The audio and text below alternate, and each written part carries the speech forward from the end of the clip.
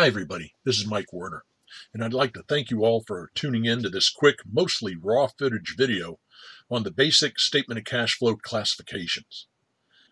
If you like the video, please give it a thumbs up and subscribe to the channel. Also, I appreciate any questions or comments you might have, and I'll surely respond to each and every one of them. So let's take a look at the statement of cash flows classifications. The statement of cash flows is a real important statement, obviously. Businesses, if they go out of business, the reason they go out of business is because they run out of cash. They could run out of every other commodity, everything else, and stay in business. But once they're out of cash, they're done. So we've got a statement that focuses on cash. The statement is divided into three parts, three activities: the operating activities, investing activities, and financing activities. Now, before we get going on this and looking at operating activities, I want to talk about, the possible classifications of a couple of things. If we have an investment, we make an investment in a stock or a bond. The reason we make the investment is so that we can earn, interest or dividends. When we borrow, when we finance our business through borrowing, we're going to have to generally pay interest on that loan. And if we finance our business by issuing stock, we may pay dividends. Okay? So the question is, when we classify these amounts, where should the dividends go and where should the interest go and so forth? So if we take a look at it, if we have interest paid, and then we have interest received, and then maybe dividends paid and dividends received, we've got to ask ourselves, where should we place these on the statement? Now, if we use common sense, we might say interest paid has to do with amounts that we borrowed, right? And since it's interest paid on an amount we borrowed to finance our operation, maybe it should go into financing activities. Now, on the other hand, interest paid appears on the income statement, and operating activities has to do with the earnings that the company has as it's depicted basically on the income statement, adjusted for some buffer accounts and so forth. So because of that, perhaps maybe we should classify it as operating activities. So both of these make sense. So that's interest paid. Now, interest received, we receive it on investments. And since it has to do with the investments, you might say that the interest received should be part of investing activities. On the other hand, interest revenue is included on the income statement and is part of our income and part of our operation. So perhaps we should classify it as operating activity. And now let's talk about dividends paid. Dividends paid is paid, on the stock that we sold to finance our operation. And therefore, it makes sense that the dividends paid to our owners, where we received funding for financing the business, maybe it should be part of financing activities.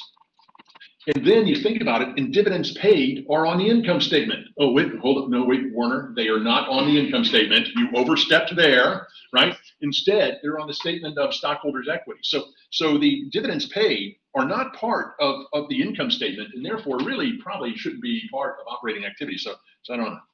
I'll leave that one out. And then dividends received. Dividends are received on investments that we make. So it makes sense, makes common sense. Maybe we should consider them part of investing activities.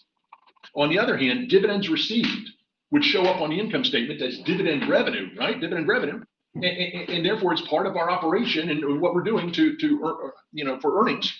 And therefore, perhaps we should classify it as operating. So common sense will give us these choices, and we say, well, which one, where should we put it? Or can we put it anywhere? Well, under US GAAP, a little different than international GAAP, but under US GAAP, I guess when the FASB was figuring out how to put this statement together, they probably debated, where these things should go. And what they went with was this second one. Interest paid, even though it has to do with financing our business, is part of operating activities, perhaps because it's part of our income statement and our earnings from the business. Interest received, instead of being part of investing activities, which would make sense because it's interest received on investments, it's part of operating activities. And then dividends paid, it can't really be part of operating because it's not on the income statement. So the FASB went along and said, okay, we're going to treat this as a financing activity. So we've got operating, financing, and then the last one, dividends received. These are dividends received on our investment. And although the FASB could have gone either way on it, they went ahead and said, well, it's part of the income on our income statement, so let's go ahead and treat it as an operating activity. So if you try to use common sense to classify these items, you'll probably get this one correct, dividends paid. But the others, you have a high probability of making a mistake. So what you've got to do is remember that interest paid or received is part of operating activities, and dividends received is part of operating activities, and dividends paid is part of financing activities. So there we go. So now with that little intro, let's take a look at some of the cash flows from operating activities. So we're looking at operating activities.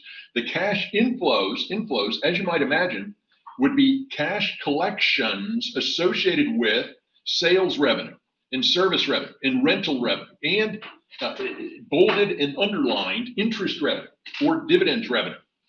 Now, it's not necessarily the amount of the revenue, because we don't necessarily receive all of the cash in the period of the transaction, but instead we've got to sort of adjust it for how much cash we receive for the sale. So it's collections associated with the sales revenue, service revenue, and so forth. Now we should be careful, because if we use common sense and try to classify these things, these revenues, we might make the mistake, as I mentioned before, of misclassifying those two. Cash flows from operating activities, the cash outflows. This would be cash payments. So it's not the amount of the expense, but it's the amount paid for these things, like salaries expense. Not necessarily equal to salaries expense, because you might have some salaries payable, but and so the amount paid for salaries doesn't equal the expense, but it's the cash payments associated with salaries expense, rent expense, taxes of all kinds, various other expenses, including bolded and underlined interest expense, where if you try to use common sense to classify this thing, you might get it wrong, right? But it's part of operating activities. And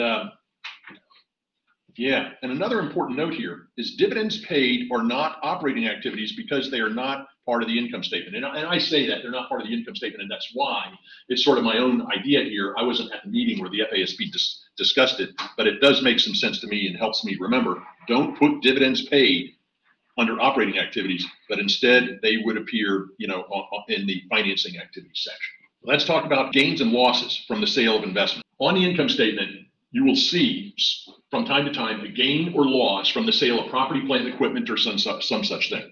And let's say that we sold equipment and we had on the income statement a $10,000 gain, okay, $10,000 gain. Well, this is not really part of operating activities, this $10,000, and it's not part because of basically two reasons. Number one, the amount of the gain is not the cash that we received. It's not the cash inflow. It's not how much we got. For example, if we have a gain of 10,000 and the book value is $1 million, how much cash do we get? How much, everybody? How much? What do you think? Well, it would be the combination of these two, or $1,010,000, as we see here.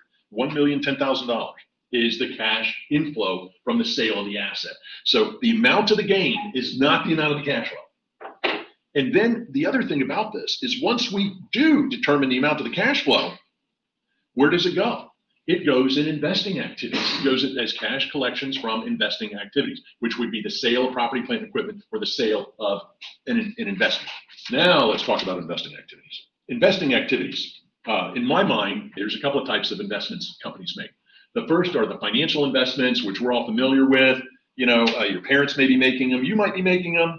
Financial investments in stocks, bonds, investments in other interest-bearing securities, but they also invest in property, plant, equipment, and so forth that's used to operate the business. So investing in buildings instead of renting one, investing in a delivery truck instead of paying a delivery service, investing to acquire a patent to improve their processes and so forth. So these are all examples of cash outflows for investing activities. If you look at it, we've got situations where the company can invest in stocks, outflows of cash for investments in stock, outflows for investments in bonds, outflows for the purchase of a building, delivery truck, and so forth. And then the cash inflows would include cash inflows associated with the sale of the investments in stock, or the investments into bonds, or whatever the investment happens to be, or the sale of the building, the sale of the delivery truck, the sale of production equipment, and so forth. Now let me ask you guys a question. If we look at property, plant, equipment for a minute, property, plant, equipment, and the company is buying property, plant, and equipment, and they're selling it. Like they buy a new truck. They buy a new truck. Now, once they buy the truck, they want to sell the old truck. So they're going to sell the old truck. How much are they going to have to pay for the new truck? A lot or a little bit? What do you think? If you're buying a new car, you can pay a lot or a little bit for the new car? What are you going to pay? Huh? A lot. Okay, so now you're buying the new car. You're buying a new car, right? And you got to get rid of your old car. You got to sell your old car. How much are you going to get for your old car? A lot or a little bit? Come on, guys. How much? A little bit. So if we look at that, you've got an investment of a lot. You know, your $70,000 for the car you want. But the amount you sell your car for, which maybe is a car that your parents gave you or something like this, how much do you get for that? $5,000 maybe? Well, nowadays, actually, you might get more because used car prices are going up. But still, so the amount of the investing activities for you would be $75,000 outflow, $5,000 inflow from the sale of the car, or a whopping $70,000 outflow. And with businesses, they do the same thing. They're doing the same thing. They're buying new equipment and paying top dollar for it, and then having to get rid of their old equipment. A lot of times, how much can they get for it? Like at Pittman Photo, if I go to sell one of my old printers to print pictures, you know, that I paid $100,000 for, how much could I sell it for? How much do you think? Let me ask you, do you get any of you guys want something like that? It's about this big, prints pictures. Anybody? You want it? You don't want it, do you? And nobody else wants it either. So, you know, you think, oh, I'll sell it for $5,000. A lot of times you have to hire somebody to haul it away. It's terrible. So, yeah. So we can kind of expect that with respect to investing activities, if the company's doing okay, the outflow from investing activities is going to be more than the inflow. And so as the company is, you know, moving forward and making progress, likely we'll see a healthy outflow from investing activities. So now let's talk about financing activities. And this is related to issuing stocks, common stock and preferred stock. And it could also be that we buy back some of the stock as treasury stock, borrowing through the issuance of bonds. So that's a way of borrowing, or general borrowing from banks and other lending institutions, from individuals and so forth. So if we think about it, you've got your cash inflows from the sale of common stock, the sale of preferred stock. You know, so we're attracting investors, we're selling more stock. And the sale of treasury stock, some stock that we bought, you know, now we're going to resell. We have cash inflows from borrowing with bonds, general long-term borrowing, and so forth. Then the outflows would be the purchase of treasury stock, and then also associated with the equity transactions. Here's a big one: cash dividends paid. They're, as I mentioned before, part of financing activities, right? So we want to include those. And then for borrowing, retiring bonds. In other words, paying off the bonds. Payments or retiring general long-term or short-term general borrowing. Any repayment of general borrowing. But it's important to note that the interest paid is not going to be part of the financing activities, even though it kind of makes common sense that it should be. Let's talk about non-cash transactions, such as acquiring property, plant, and equipment. We acquire a brand new airplane, say for about $12 million, and we finance the whole thing. The whole thing is financed. So what we have is an investing activity, so to speak, in that we bought this airplane, right? And then we have a financing activity because we borrowed all the money. So if you use common sense, just common sense, what should we do with that? Record the investment of the plane, and then in financing, record the borrowing for the plane, right? Is that right? On the other hand, you can use common sense and say, hold on, this is a non-cash transaction. There's no cash that changed hands, and therefore it should not even be included on the statement of cash flows. And that was the winner. That's the winner. What we want to do is, instead of including it in the body of the statement, we will make a note of it. And so instead of listing the two sides of the non-cash transaction in the body of the statement, non-cash transactions must be disclosed at the bottom of the statement of cash flows in a schedule or in the notes of the financial statement. So we would have to disclose it in some way.